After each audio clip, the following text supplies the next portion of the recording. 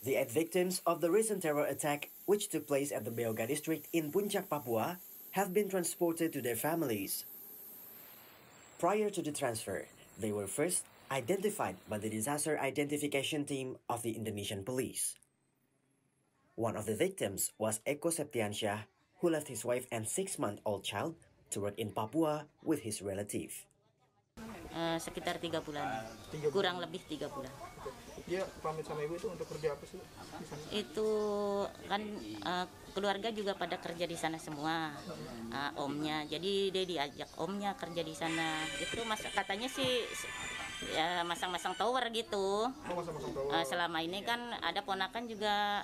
Ada yang udah 4 kali bolak-balik juga, alhamdulillah nggak apa-apa. Nih Eko ini baru pertama kali ke sana.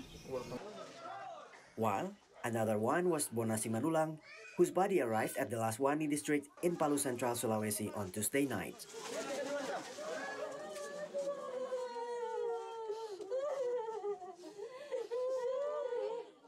Simanulang has been living in Papua for 15 years with his wife and 3 children and worked for 4 years. Unfortunately, he was killed along with 7 of his co-workers in the recent terror attack at the district of Beoga in Papua. Today contributors reporting from Papua, Jakarta, and Central Sulawesi.